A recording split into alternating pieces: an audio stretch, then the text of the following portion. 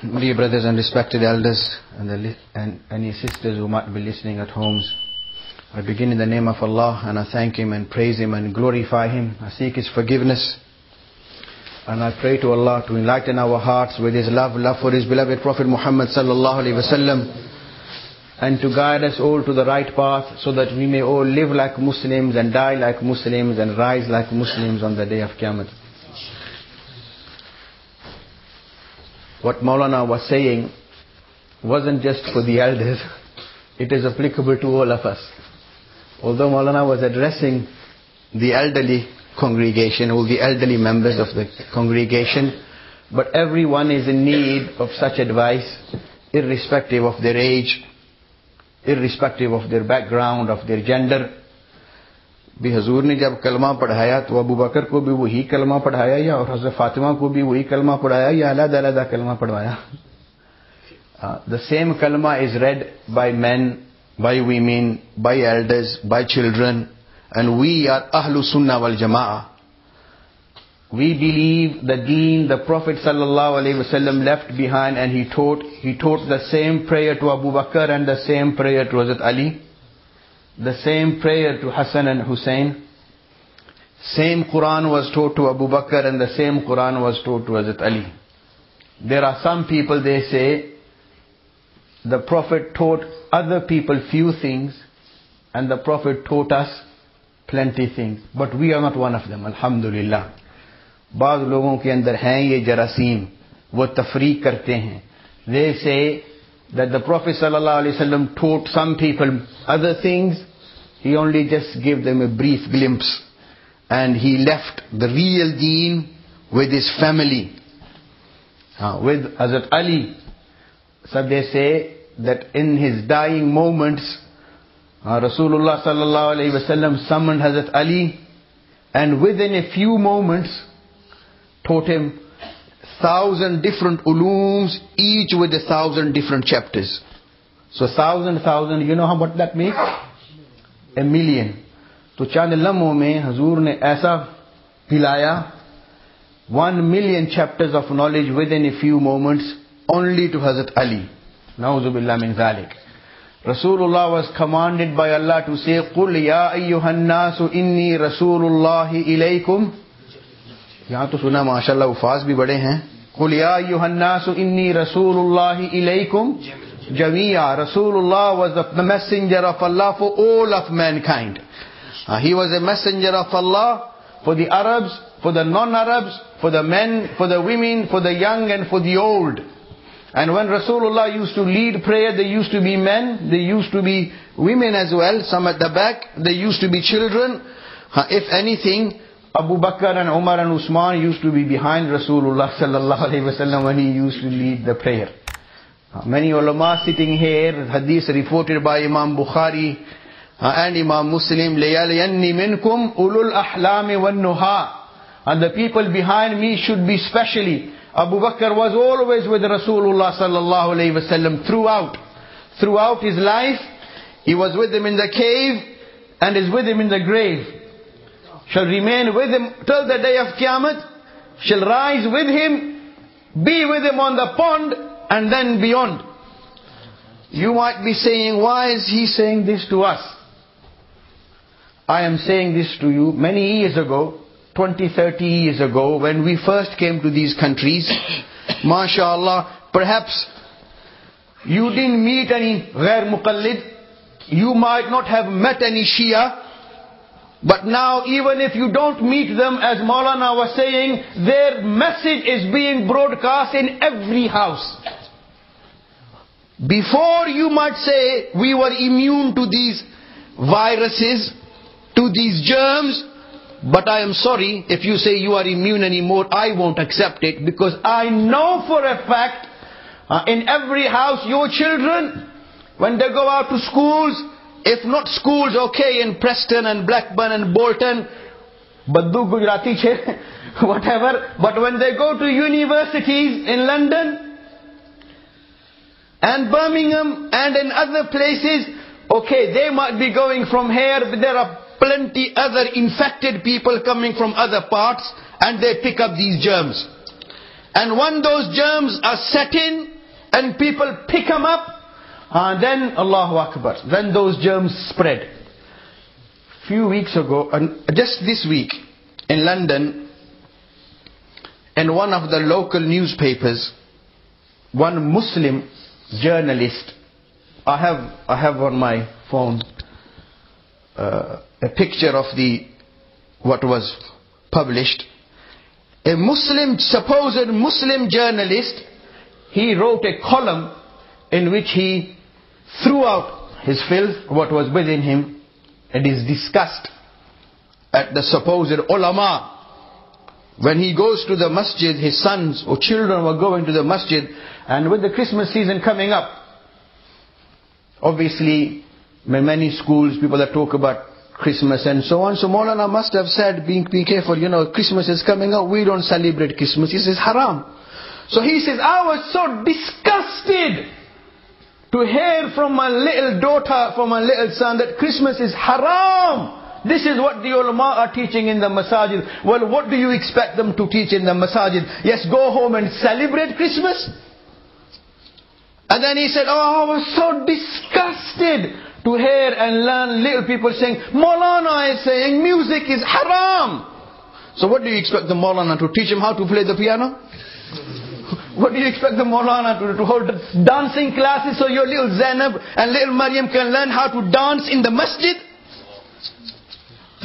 You might say, well, that's just one foolish guy saying that, but कितनी मछलियां तालाब को खराब करने के लिए काफी होती? एक मछली पूरे तालाब को खराब करती है, नहीं कर देती. Many germs, when they spread, Allahu Akbar, when the germs start spreading, when the virus spreads, then you can control an infection, but you can't control a virus. This is a virus. These are spreading, and now, I was saying 20-30 years ago, if you didn't know about Ghair Mukhallids, if you didn't know about Shias, if you didn't know about Barelwis, and you thought you are simple, mashallah, baddu chale. We are alright. I don't speak Gujarati because my ustad was Gujarati. I have a lot of respect for our Gujarati elders and brothers, so I like speaking a bit of Gujarati here and there when I can. And mashallah, and our elders as well, mashallah. Maulana Jallad Sahab and others, mashallah, we have the immense respect for them. And Allahu Akbar, if these things didn't affect you, didn't matter so much. But now that is no longer the case. And the message is spreading through every house. People are picking up. One old lady, supposed Sunni lady, she phoned me up and she said, because now with Muharram just gone now, in every house almost you have cable, Sky TV, and people throughout. We don't have, let me be clear, by we I mean Deobandis. Many of us might not even know we are Deobandis, but you should know you are Deobandis. Alhamdulillah, we are affiliated with our Akabir, and we should be proud of the fact we are Ahlus Sunnah wal Jama'ah, and Allah has blessed us with deen because of the barakah of these Akabir. If it wasn't for them, you would be sitting here now. If it wasn't for Haji Imdadullah Muhajir Makki, Maulana Qasim Nanotwi, Maulana Rashid Ahmad Gangohi and others, who knows, you might not even have been a Muslim today. Because their elders, ask the elders, they will tell you, when in India they started a tahreek to convert all Muslims into Hindus, it was the Akabir of Deoband, Shaykhul Hind, Maulana Mahmud Hassan Rahmatullahi alayhi, he started a tahreek, a revolution. Then Maulana Ilyas Rahmatullahi alayhi, the pioneer and the reviver of Tablighi Jamaat, sent Jamaats all over India. And then in 1947, when India-Pakistan was separated, and many of the Muslims went to Pakistan, leaving behind many, many villages in which there were a few Muslims. Many did become even murtad. And then it was these Akabirin who then distributed Jamaats all over the country, a network, and encouraging and reviving and awakening the Muslims and bringing them back into Islam. And Allah then brought many back into Islam. So you owe your Iman and Islam firstly to Allah, and because of the barakah of our Akabirin And then when people came here, mashallah, they established Darul Ulum Deoband in 1866 in Deoband, and then the same year Mazahirul Ulum, and then later on Nadwatul Ulama and others, mashallah, they followed suit. When our Akabirin came here first, who was it who established a madrasa in the heartland of Europe? It wasn't a Ghair Muqallid, it wasn't a Shia, it wasn't no Brailwi either. It was one of the sons of Darul Ulum Deoband, Hazrat Molana Yusuf Sahab Damat Barakatuhum. Hazrat, although he spent his life mainly in Mazahirul Ulum, but Mazahirul Ulum is also a sister madrasa of Darul Ulum Deoband.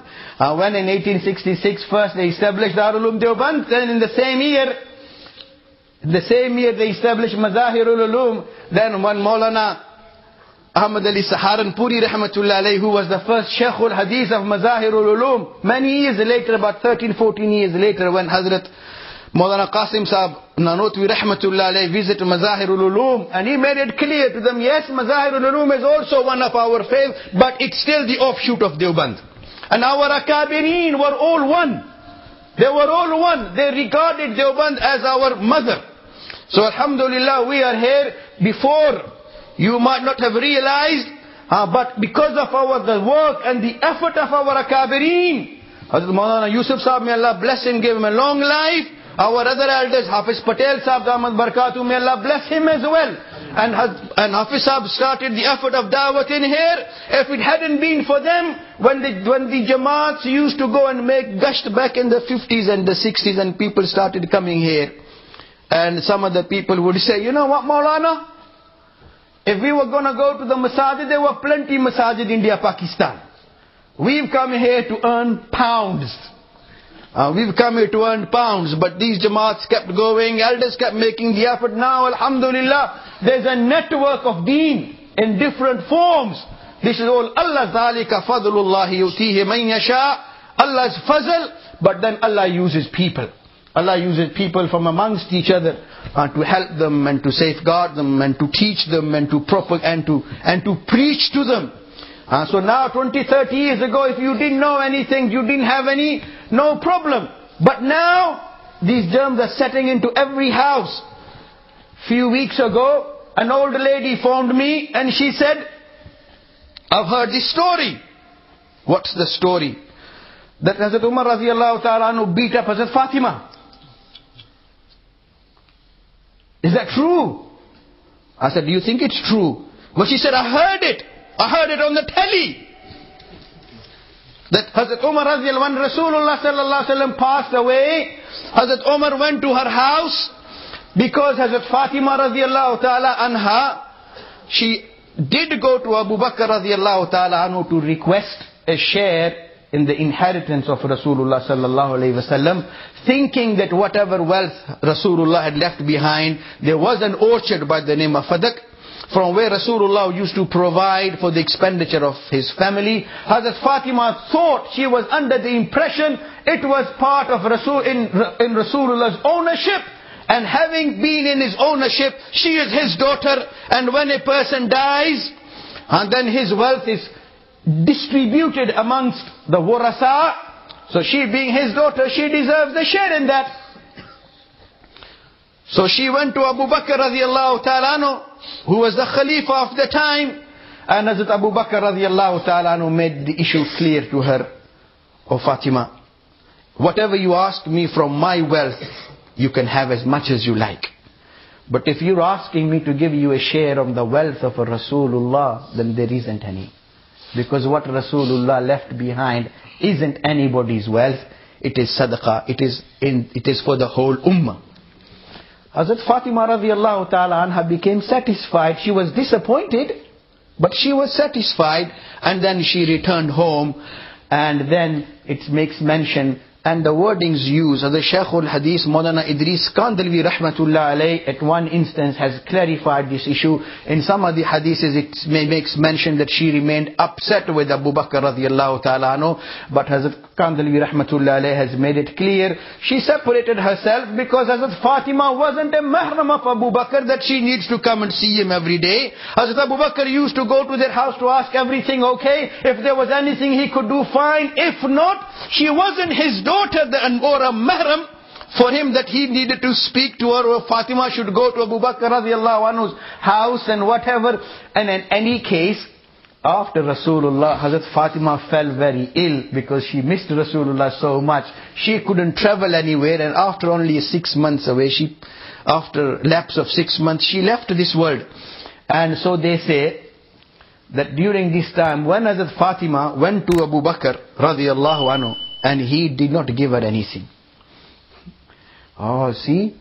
And the Shias, especially in the month of Muharram, they really blow this issue up. हाँ जी, बेटी बेटी होती है, चाहे किसी दुश्मनी की क्यों ना हो.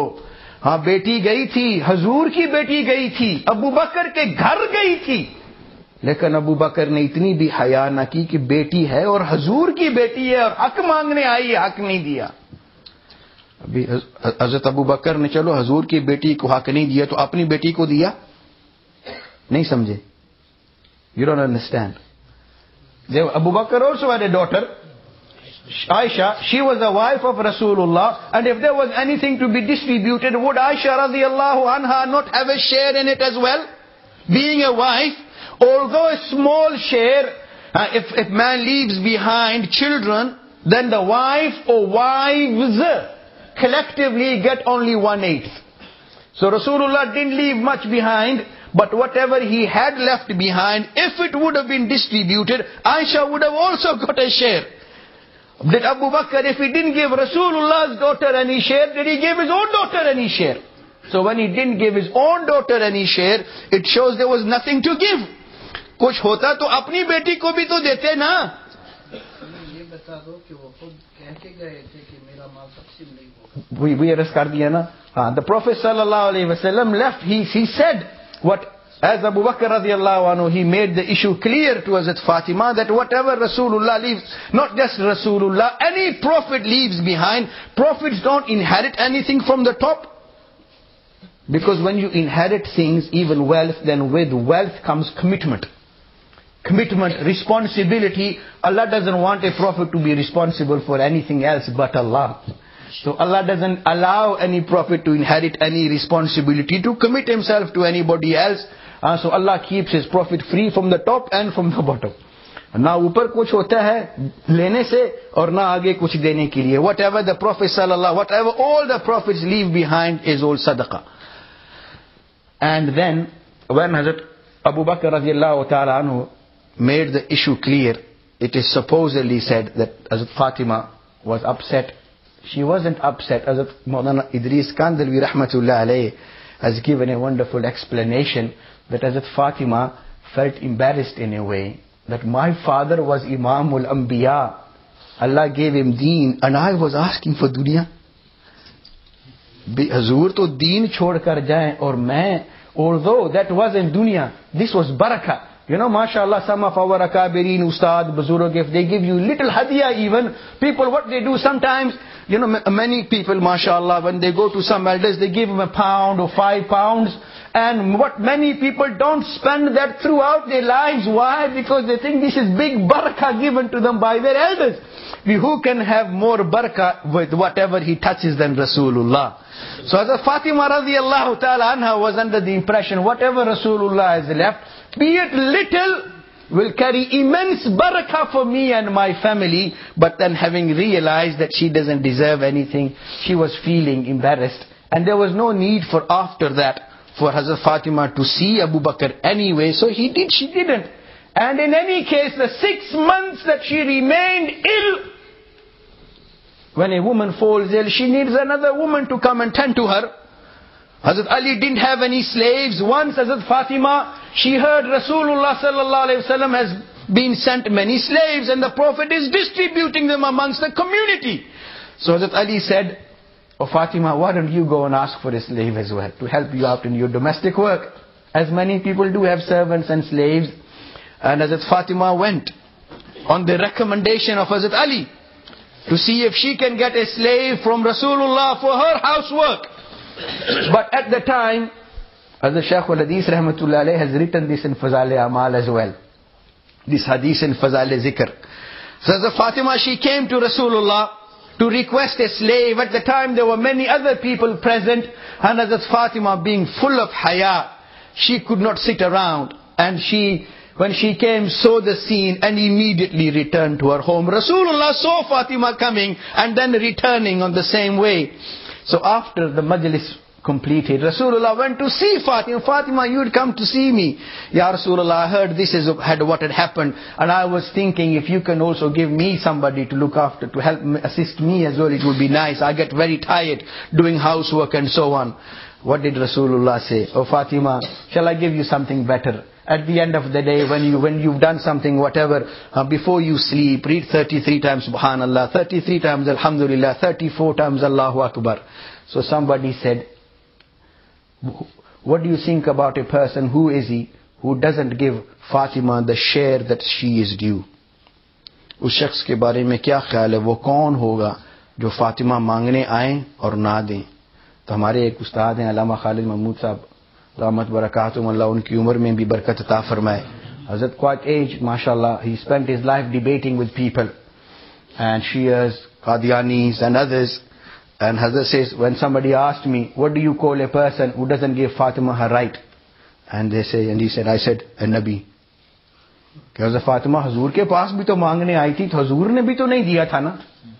जब हजूर ने नहीं दिया तो हजरत अबू बकर ने जब ना दिया तो किसकी सुन्नत पर अमल किया? हजूरी की सुन्नत पर अमल किया ना देकर. And then they say, then when Hazrat Fatima came to Abu Bakr, and then Abu Bakr didn't give Fatima, Umar was very angry, wanted to teach her a lesson that she shouldn't do this anything again. So he went to her house. And when he went to her house, he knocked on the door and asked the door to be opened. They realized it's Umar. And so they were scared. Hazrat Ali was at home. Hazrat Umar smashed the door down. Hazrat Fatima was coming to open the door, and when she approached near, she was expecting, and Umar flung the door open. Hazrat Fatima fell down. He started kicking her, and the door fell on her, hurting her, injuring her, bruising her, and causing her to have a miscarriage. And so this is why we hate Umar. Na'uzu billah min dhalik. I said, भी अल्लाह अकल दे, दिल दिमाग भी दे, तो आदमी सोचे, think. How can this story, how can it have any shadow of truth even in it? When Hazrat Ali when Allah blessed Rasulullah with the nubuwwat, what age? Hazur की उम्र कितनी थी जब अल्लाह ने हजूर को नबूवत अता फरमाई? 40 साल. And the Prophet passed away at what age? So how many years does that give Rasulullah? 23. Hazrat Ali was 10 years old when he became a Muslim, when Allah blessed Rasulullah with the nubuwwat. So when Rasulullah passed away, how old was Hazrat Ali? 33. Okay, I won't burden your minds too much. I'll tell you that Umar was around 50 years old. Rather 50. Yeah, around 50 years old. Because when Rasulullah passed away, he was 63. When Abu Bakr passed away, he was 63. When Hazrat Umar passed away, he was similarly 63. So when Hazrat Umar remained Khalifa almost 11 years. Hazrat Abu Bakr was Khalifa almost 2 years, just over 2 years. So 11 and 2 is? So 63 minus 13 is 50. So Hazrat Umar, when Rasulullah passed away, how old was Hazrat Umar? 50. 50-year-old man. Is he a young man or an old man now? By the time, fighters retire, 35, 36, they retire. Hazrat Umar radiallahu anhu, 50-year-old man comes to somebody's house. And who else is at home? Hazrat Ali. How old is he? Was Hazrat Ali a coward or was he a brave man? Was he strong man or a weak man? Strong man or a weak man? Strong, brave, 33-year-old young man should be at home, and his wife is who? Fatima, the daughter of Rasulullah sallallahu alayhi wasallam. A 50-year-old man comes to his house and beats up his wife in front of him. Qable Qabul baat hai. Did Rasulullah give Hazrat Ali his daughter in marriage because he couldn't look after him? Could Hazrat Ali look after the Prophet's daughter or not? Did he look after her or not? He did. So if this much story was to have any truth in it, it shows if there was any blame, a 50-year-old man, Allah forbid, Allah grant you all security and aman and peace. Allah forbid. Young man, 33-year-old young strong man, sitting in his front room with his wife and children. 50-year-old man comes in, starts beating up your wife. What would you do? Would you do anything? Will you say to him, give her another one? Some people might.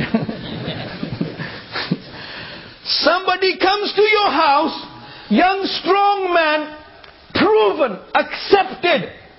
Hazrat Ali ne jangon mein apni maharat, bahadri ke कारनामे साबित कर चुके थे. He'd shown how strong and brave he was on many occasions. And the Prophet ﷺ had praised his bravery, his strength, and mashallah, his fun and his ability to fight on many occasions. So he's a proven strong young man, and he